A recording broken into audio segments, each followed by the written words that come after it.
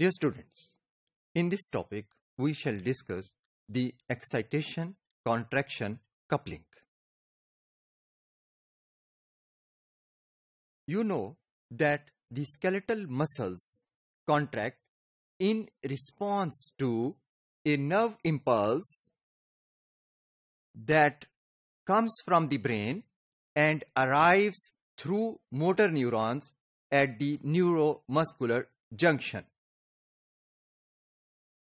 At the neuromuscular junction, acetylcholine is released as a neurotransmitter from the motor neurons.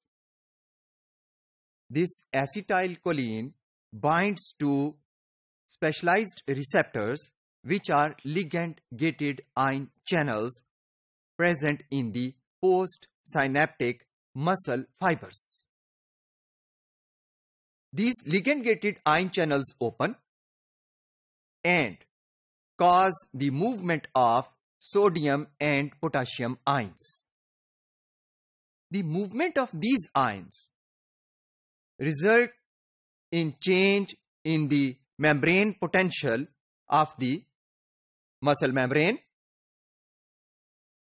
which results in membrane excitation. The membrane potential of excited muscle fiber is known as end plate potential. The membrane excitation of the muscle fiber results in triggering of an all or none action potential in the muscle fiber membrane. This action potential then propagates away, exciting the entire membrane of the muscle fiber.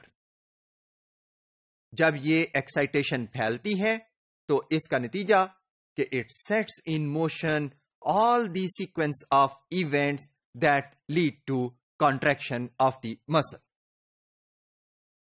The sequence of all these events which convert an action potential to a muscle contraction is known as excitation contraction coupling.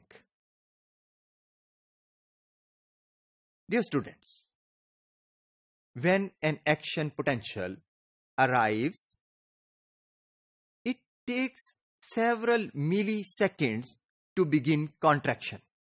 यानी action potential के बिल्कुल साथ immediately contraction happen नहीं हो जाती. There is a latent period.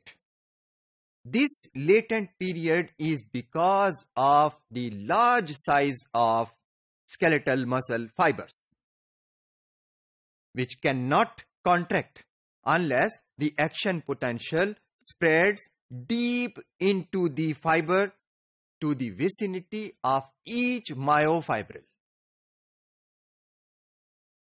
During this latent period, action potential is transmitted through the transverse tubes or transverse tubules deep within the fiber. Transverse tubules इस्तेमाल होती हैं जो कि एक्शन पोटेंशियल को cell के डीपर पार्ट्स में myofibrils तक लेकर जाती हैं. Dear students, the transmission of action potential through the T-tubules results in the release of calcium ions from the stores of sarcoplasmic reticulum. Sarcoplasmic reticulum के पास calcium ions का store होता है और जब T-tubules में एक्शन पोटेंशियल ट्रांसमिट होता है तो फिर जो सार्कोप्लाज्मिक रेटिकुलम है उसके ऊपर इफेक्ट करता है और वहां से कैल्शियम आयंस रिलीज होते हैं. As a result, the concentration of calcium ions increases inside the muscle fiber in the immediate vicinity of myofibrils. These calcium ions then cause the contraction to begin.